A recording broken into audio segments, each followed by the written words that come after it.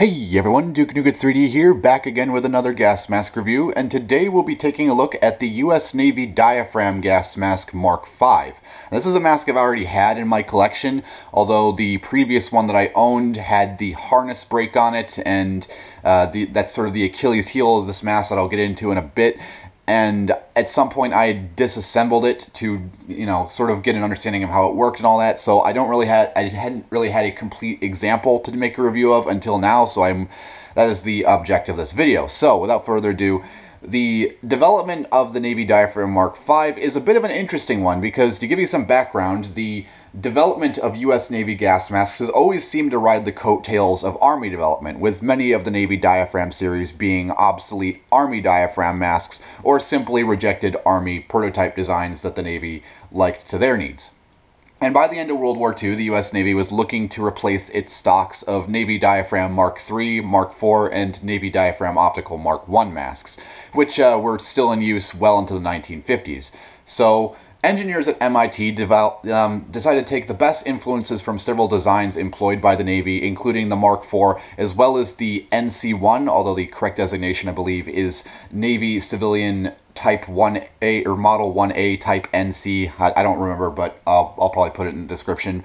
Nevertheless, the engineers at MIT took the general design pattern of the NC-1 and they coupled it with the general robustness of the Mark IV, and they came out with a design pattern which is probably one of the more peculiar design choices in U.S. military history, because this is not only the only U.S. service mask, like the only standard service mask that use a 5-point rubber head harness, but it is also the only gas mask in U.S. military history to use a filter system which attaches through means of rubber skirts around a metal mounting disc, similar to a lens outsert, but in this case being a filter. Initial prototypes were developed or produced by the B.F. Goodrich Company and later MSA. And some of the early prototypes did actually see service, although they sort of fell out of production relatively quick with more refined examples. And so this is the general pattern of which you would see most examples being by the late 1950s. And the design was adopted around 1952, but it was not fully put into production until about 1957, from what I understand. The Navy Diaphragm Mark V is interesting in the fact that it is probably also one of the only masks to outlive the mask that it, well, not outlive, excuse me, what am I saying?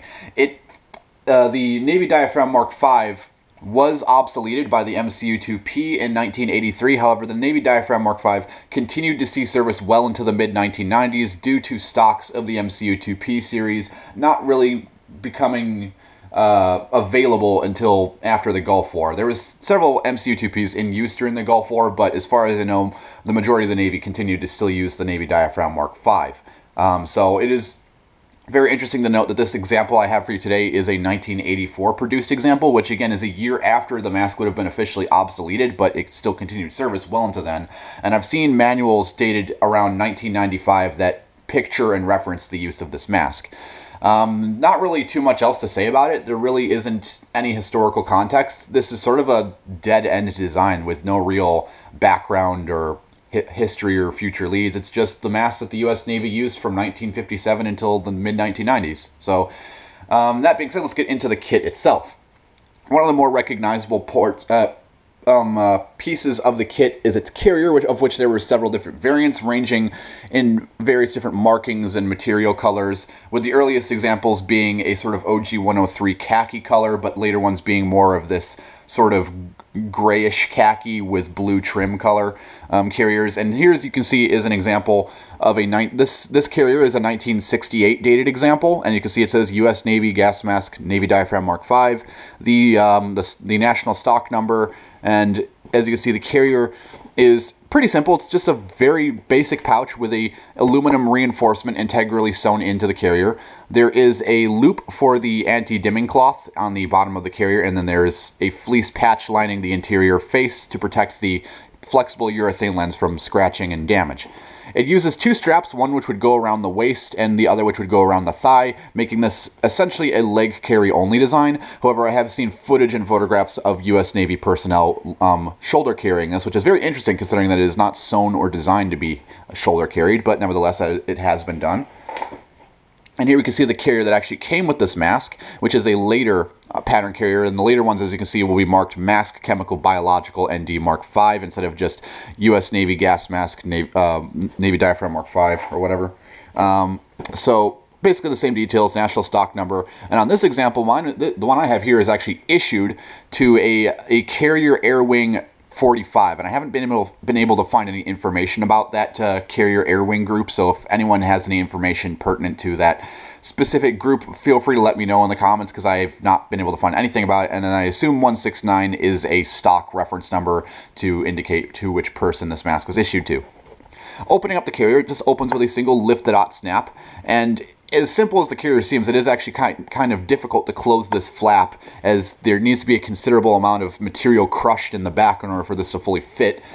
And removing the strap here, getting that out of the way, there's really nothing to see inside the carrier. Hopefully you can see the anti-dimming cloth loop on the bottom there, and you can see the fleece patch lining the interior face, and that's about it. The only other accessories that would have been issued with this mask are the M5 and M5A1 atropine and protective ointment kits, and possibly the M13 decontaminating and reimpregnating kit. However, I'm not entirely sure on that. I have here the tin that the C1 canisters came in, and again, these were from my 1968 dated example, and these are not original to this kit. But nevertheless, they're C1 canisters.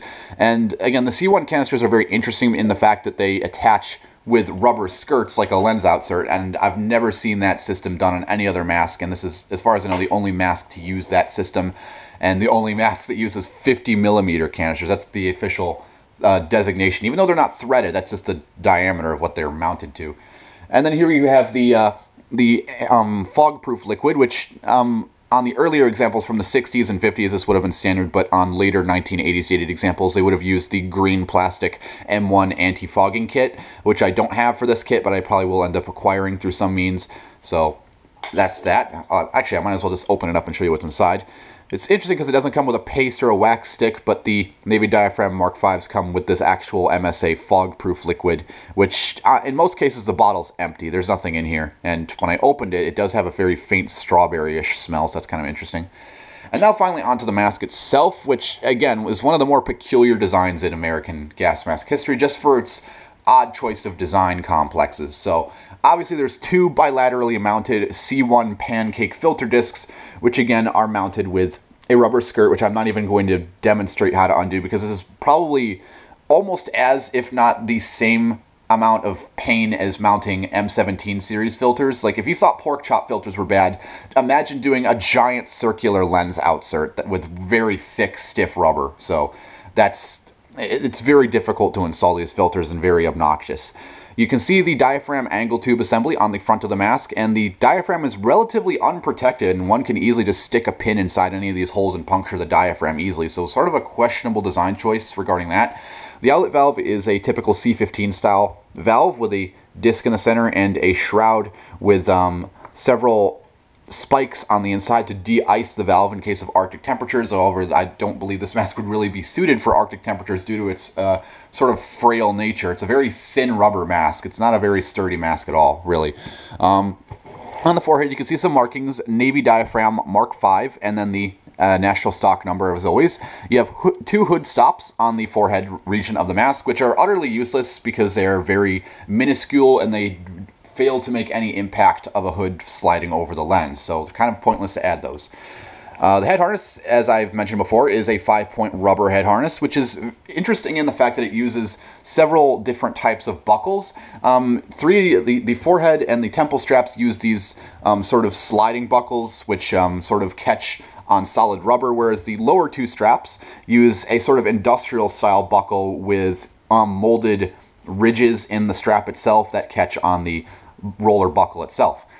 This is where I mentioned that the Navy Diaphragm Mark 5s have a problem with their head harness, is that the top strap is made of a slightly thicker, not as stretchy rubber as the temple straps, and thus usually in the area where it is looped through the strap, it has taken a permanent set, and if you try to unflex that, if you try to stretch that, in most cases, the harness strap will just break instantly. So luckily this one is still plenty flexible, and I have been trying to store it without it looped through the buckle, and I would recommend anyone that gets a Mark 5, if they can, undo all the buckles when you're not displaying it or just keeping it stored so that it does not degrade any further and take a permanent set.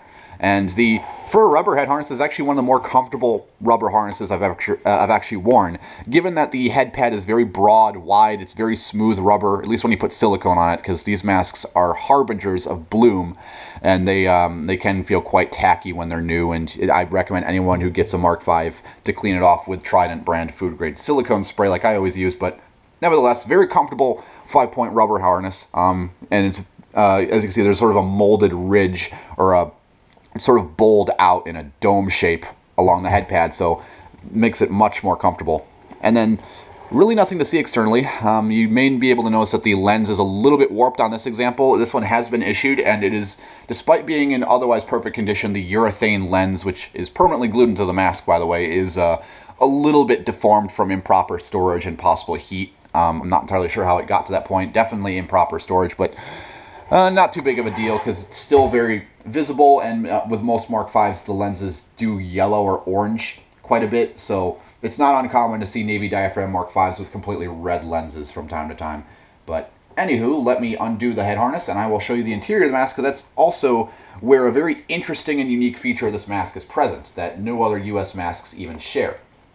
So, those of you who may know British masks, such as the S6, that mask has an inflatable face seal. It is one of the only masks that has an inflatable face seal, but it is not the only mask, because the reason I mention, if you give me one moment to get the harness inverted, is that with the Navy Diaphragm Mark V, it too has an inflated face seal. Yes, the interior periphery of the face seal is entirely an inflated air cushion.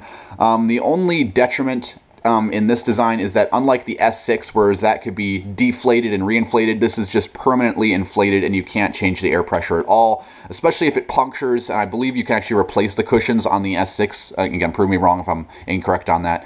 But with this, you cannot do anything with it. It's permanently integral to the mask, and if that's punctured, it's useless. And which I can see it getting punctured very easily, because this is very thin rubber compared to most masks. Like, this is only maybe 1.5 millimeters thick around the chin piece here, so it's pretty much consistent throughout the rest of the face piece as well.